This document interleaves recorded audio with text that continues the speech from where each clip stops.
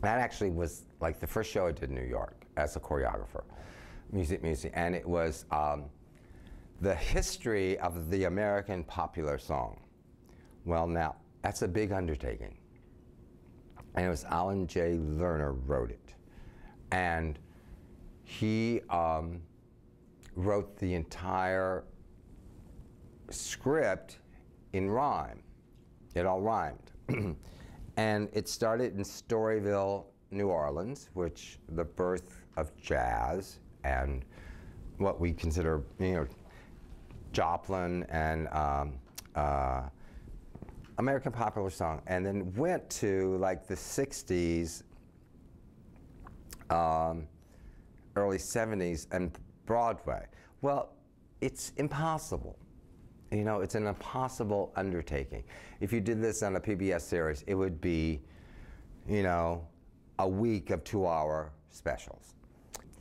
So to get through a bunch of the 50s classical musicals, I designed a ballet for Donna McKechnie, and Wally Harper did the music, and it was an audition ballet, strangely enough.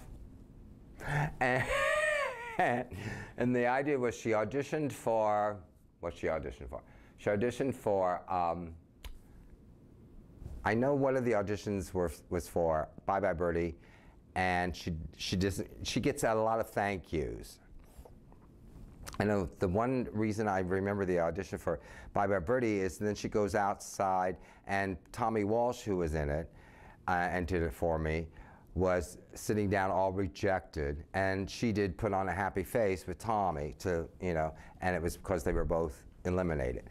And then she auditions for Gypsy or something, and then she did Rose's Turn, and everything was great, you know, everything's coming up roses. Anyway, it was a sweet ballet.